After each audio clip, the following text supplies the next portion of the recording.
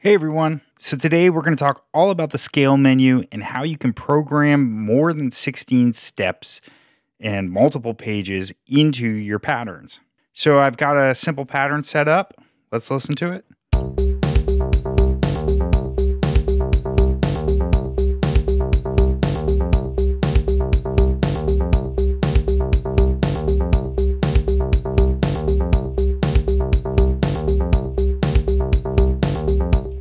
So that's it. Right now it's just 16 steps, and I kind of want to build this up and make it a little bit more interesting. So let's make it a little bit longer. So how you access the scale menu is by pressing function and page, and there it is. Now there's two sides to this. There's the track scale and the pattern scale. So because you can program each track separately, you don't have to do it globally as a whole pattern. Whatever's written up at the top is going to be what mode you're in. So right now we're in the pattern mode. So any changes we make to it are going to affect the whole pattern, all of the tracks.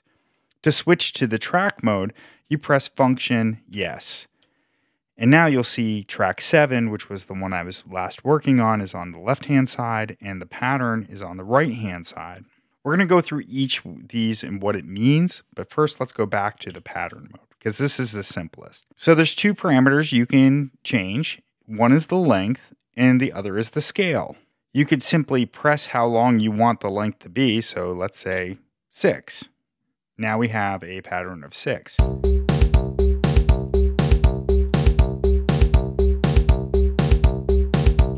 You can press whatever number. I'm going to go to 16. And if you notice right below the 16s, there's that little E. So the first number, the one on the left, is how many steps are in your pattern. The second one is how many are available to you.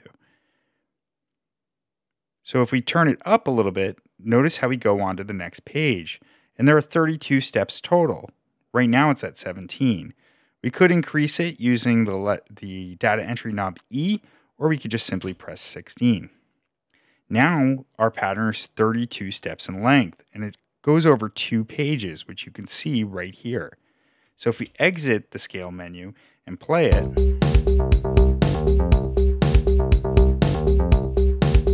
the active page is flashing. And you can go up to 64 steps. If you hold down function and turn it, it goes up in 16-step increments. Now the scale is how fast it's playing through your sequence. So at 1 times, you're talking about a 16th note for every step in the sequence.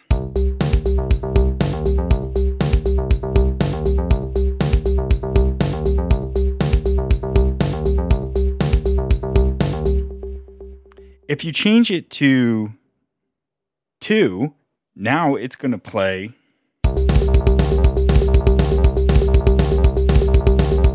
30-second notes. So it's twice as fast.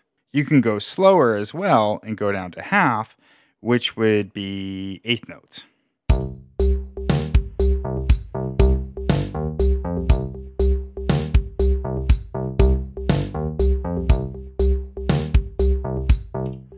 If you want to play triplets, you could play 3/4 or any other division. So really it depends on your project.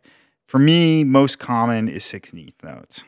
I should add too that when I started this video, I already had a sequence and a pattern set up on the first page. So when I added more pages, it just copied that pattern.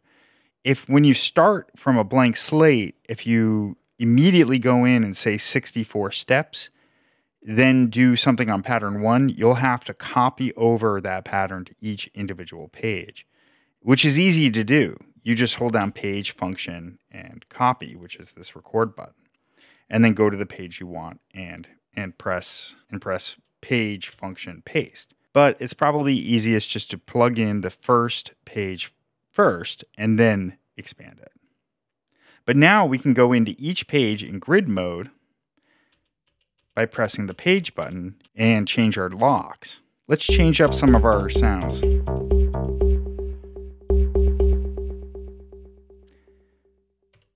So I'm going to go to the second page. Let's change the notes of these. Let's go to, and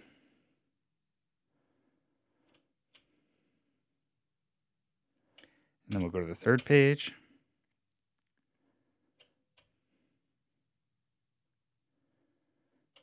And the fourth page. We'll leave the fourth page as it is. So let's hear what that sounds like.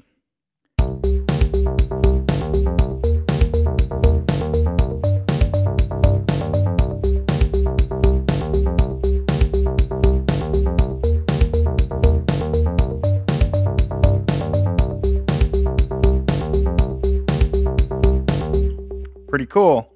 Let's take things a step further though and use the scale menu to set up some interesting kind of polyrhythm type stuff. Because we can set the tracks to different lengths, we can make interesting evolving beats. First of all, let's just change up our beat a little bit. But I don't want to mess up the pattern, so let me show you a little trick. We're going to copy the pattern to a new bank. I'm going to go pattern, function, copy, and it says copy pattern. I'm going to go bank, and go to the bank that I want, 16. Let's make a new pattern on H4.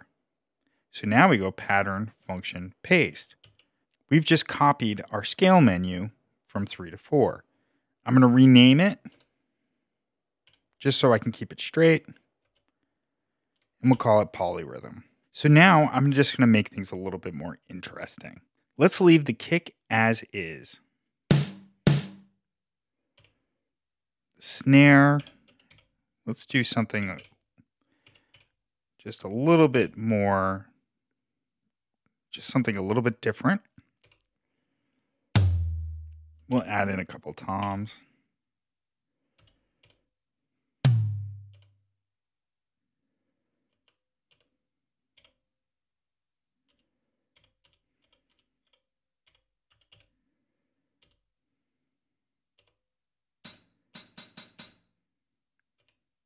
Let's keep that going.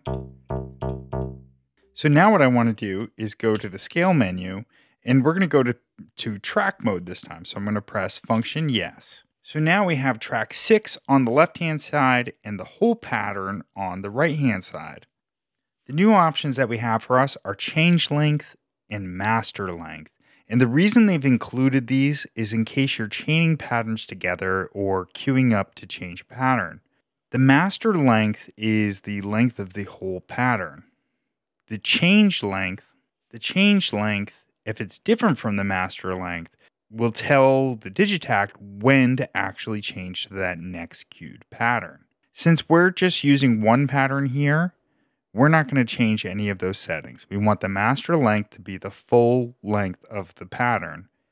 But it's something to keep in mind when you're chaining. If you are making tracks with different lengths, you're going to want to play around with those settings. For now, let's just mess around with making different lengths for the different tracks. So right now we're on track 6. Let's make this 48 steps long. Let's pick a different track. We'll go to track 7. We'll make this 32 steps long. And for our rhythm tracks, I'm going to make it really interesting. And we'll make them some type of weird division. Something like 12. We'll turn this one way down. And let's give this one, let's make it 14 so that it evolves. This is kind of crazy. But it illustrates how this function works. All right, let's hear what this sounds like. It's going to sound nuts, but this is fun.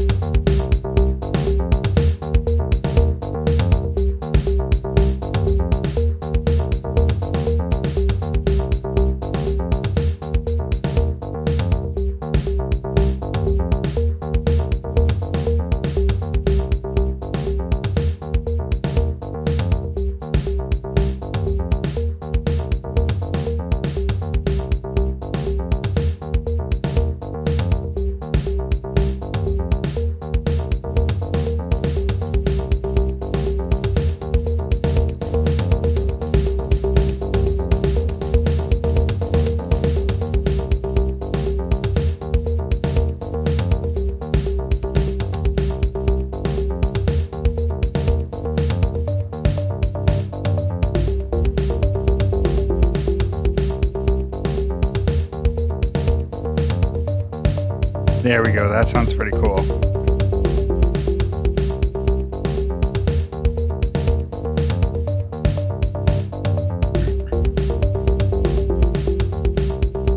Let's actually lower that one down just a little bit.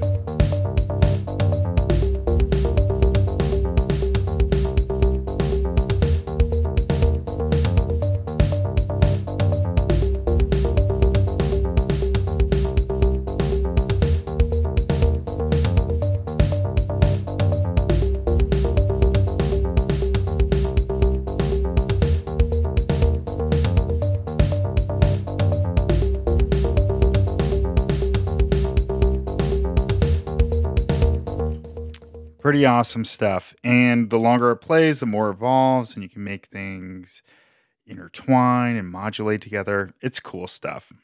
So I hope you found this video helpful. Let me know what you think in the comment section. Thank you, Perfect Circuit, so much for sponsoring this series and allowing me to make this video series. I hope you like and subscribe. Thanks so much for watching. I'll see you next time.